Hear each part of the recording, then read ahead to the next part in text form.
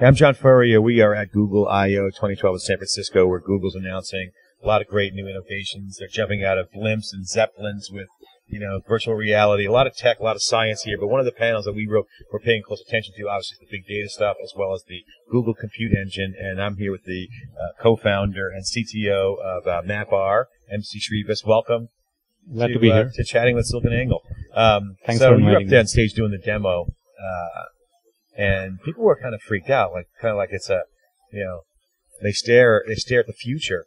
When you look at this kind of power that the cloud offers, and I think I wrote on a tweet, hello CIOs, smell the coffee brewing. It's a whole new day coming tomorrow. This notion of, massive scale and such a low cost and fast provisioning compared to bare metal data centers. So tell us, as the CTO of MapR, how did you guys get involved in the demo with Google's Google Compute Engine? So MapR, we were a big data company 3 years ago, 4 years ago when we started. When John and I founded the company, we knew that big data was becoming very big. I mean, big data really means that it's the old thing that says, I'm an expert, but my data knows better than me, right? So big data means I can ask my data; it'll tell me as long as I have enough data. So Hadoop is there to process large amounts of data very rapidly, and it's really been taken off. And MapR is right at the forefront of it. And so it was a natural fit for Google to invite us. And we were very honored because this thing originated at Google. So it's kind of a validation for us that, hey, we actually did something good as a startup. And you're ex-Google, right? Yeah, I was at Google. What did you do at Google? So at Google, I worked on search. And search, of course, relies on MapReduce a lot to get its very high quality of results that Google is able to provide. So, think about it this, right? Google was like maybe the 20th search engine on the planet.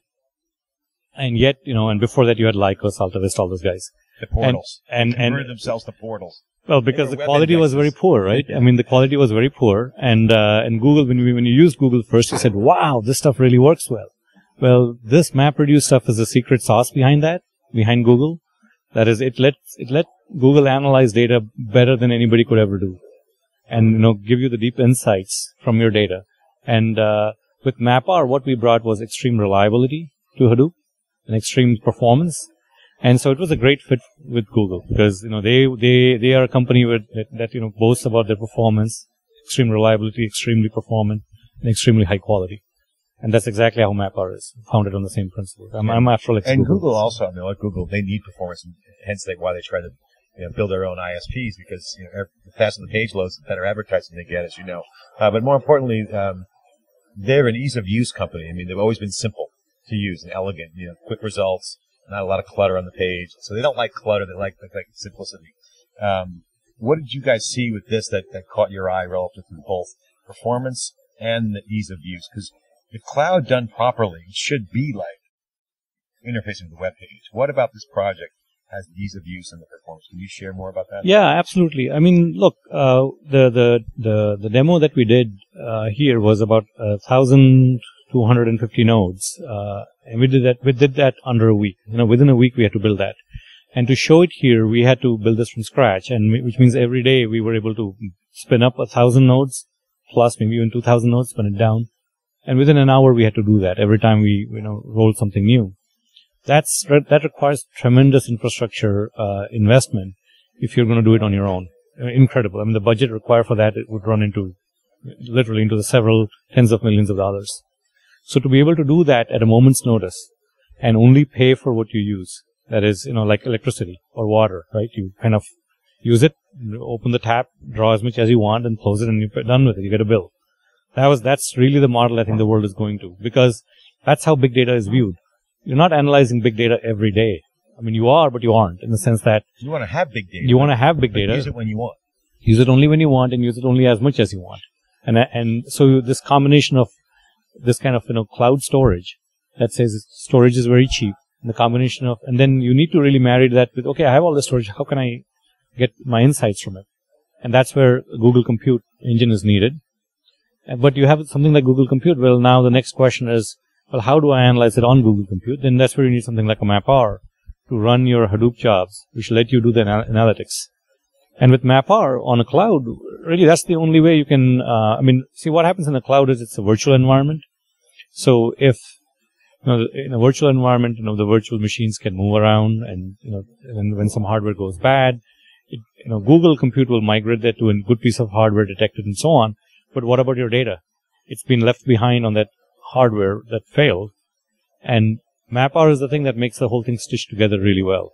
That is, it offers a completely resilient fabric that runs on top of the cloud. And really that's what makes the combination very unique. I mean, there's nobody else today in the Hadoop world that can provide that to you. Nobody. It's only from MapR. A lot of people talk about infrastructure as a service. They think of Amazon, obviously, instances, spinning up instances, spinning them down. In the early days, you lost an instance. Good luck with that. Right now, you have tools out there to save them. But big data, you don't want to spin down your data. As you mentioned, you want to access your data by the drink. So you want to spin up compute, but you don't want to spin down your data. How does that all factor in? How do you explain that to someone who's not in the know on the big data world? Because that's a fear. Right. I want to spin up instances, but I want to lose my data. So it's all about cost, actually. You're absolutely right. It's about cost, right? So if it was cheap, I would keep it. If it's expensive, I filter it and keep only what I call as valuable stuff and throw the rest away. So it's totally a cost question. And so if things were, if it was very cheap, I would keep everything. Because I don't know what I might need later. What if I made a mistake and threw something away? It's very, very, it's frightening to think that, man, I should have just held on to that. I would have made so much money. I mean, you always hear of... People are doing that now. That's the well, look at garage scale. They're holding everything now. Right. Out of fear of compliance. That too. But the classic garage sale, right? Where you go and find this painting that's been worth so much because somebody threw it away, right? They said, I don't have space for this. And then they discover it's a great painting, right? That, oh my God, it's the same angle on big data, right? Is that you try to hold on to everything. So if the cost can be really low, you would hold on to it. Now, the great thing the problem with big data, however, is that, okay, so I held on to it. Now what? How do I analyze it? Now I need big compute. But I need enormous compute power to go through that. And that's where Google Compute really fits that, right? I mean, and then I still want to do it at low cost. So how do you explain to the folks out there with MapR, let them know specifically on the storage side? Okay, I want to have all the cloud benefits, which is great. Can I still have the storage? How does the storage piece work? Can I store everything? You can store everything if, it's a cost-based thing. It's what you call as everything, right? I mean, what is interesting, what's not so interesting, what's worthless, right? So, of course, storing everything is really, is prohibitively costly, right? So, but what with MapR specifically, what it does is, you have a cluster of 100,000, whatever number of machines. Because this is big data, you cannot do it on one machine. It won't fit, right? So you do need many machines. So the concept that I can do this all in one giant machine is that those days are over. So I do need many machines. Well, the moment you introduce 2, 3, 4 machines, even 10 machines, you have failures. And then you have a portion of the data that was on that machine that failed, lost. And the analysis is lost, and you have to restart that again. What MapR gives you is that, so firstly what Google gives you is, when that machine instance fails, they discover that and migrate it to a good piece of hardware, and they'll worry about, unplugging the drives, replacing them, whenever they get around to it. What MapR gives you on top is when that machine is moved, the data is restored and recovered on the new spot where that one of those machines that failed went to. So that kind of is a really cost savings for you because you don't have to redo that compute and redo the analysis which you lost normally because the machine had failed. So there's a lot of religious conversations, religious meetings, tech religion, and where to put the data. Do you put the compute? Some say put the compute near the data, move the data to the compute across the network. So how does this product, Google Compute Engine, solve? And most people think generally acceptable that you move the compute where the data is. With MapReduce and Hadoop, it's a good architecture. Do you agree? And how does this fit into that? So that's a good question. I mean, you see, I'm not religious that way at all, right? I mean, you have to be pragmatic. That is, you do what's best for that particular use case. So if you need to move the compute to the data, you would do that because, the data is very big and you want to have the compute, not have to suck that data over the wire. If the data is very tiny, like you're doing an airline reservation, or you're buying a ticket for an event where the data is really a small purchase, then you move the data to the compute because the data being moved is very tiny, right? So that's what databases are about. It's dynamic. It's situational. Dynamic. Yes, dynamic. And sometimes you do a mix of both. So you see in the Hadoop ecosystem, you see both HBase and MapReduce together because there are needs for both. And so that's really the truth. I mean, you have to do what's pragmatic for you without any religion. The holy trinity of Hadoop, which is HBase, MapReduce, and HDFS, kind of tied together, really works well. My final question for you is, what do you think about what's going on here? You guys got a great presentation. You got great applause. What do you think about Google I/O this year? I mean, honestly, there's a lot of tech, a lot of science. Sergey's had guys jumping out of the blimp with glasses on, showing kind of like, although it was jury-rigged with RF antennas, but but that was a cool demo. What do you think about the vibe here with Google right now? I think it's a very young audience who are seeing what the future is looking like, and they are, it's very gadget oriented a little bit. I mean, I do see that, but that's the young audience age. That's the sex appeal. There's a lot of sex appeal. There's a lot of coolness. But there's also a lot of deep technology here. I mean, some of the things that Google I/O is demonstrating is stuff that it's very, very difficult to do technically, to pull off. I mean, it's extremely difficult technical problems that they've solved. And they show it so simply, and they make it look effortless, that it's incredible to think that they're doing things that we thought wasn't possible before. I mean, it's just amazing and they're doing it at very high quality, at very large scale. I mean, it's like having, the Google computer engine experience for me was like going downhill skiing, but with, jet skis attached to your feet and going, whoa, this goes fast, right? I mean, that's how it feels. It's exciting. What's next for you guys? Obviously, you're the technical co-founder, and you and John are a great team.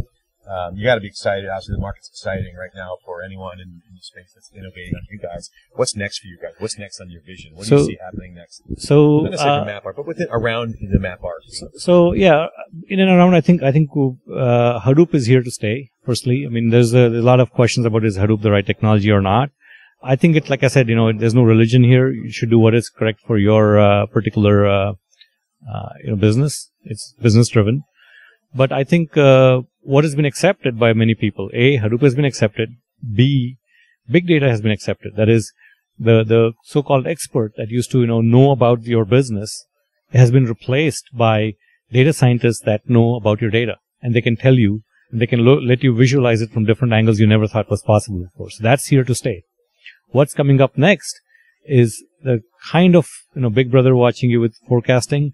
I think that's true, but it's not really Big Brother from a bad sense. It's Big Brother from a good sense because, you can find disease cures earlier.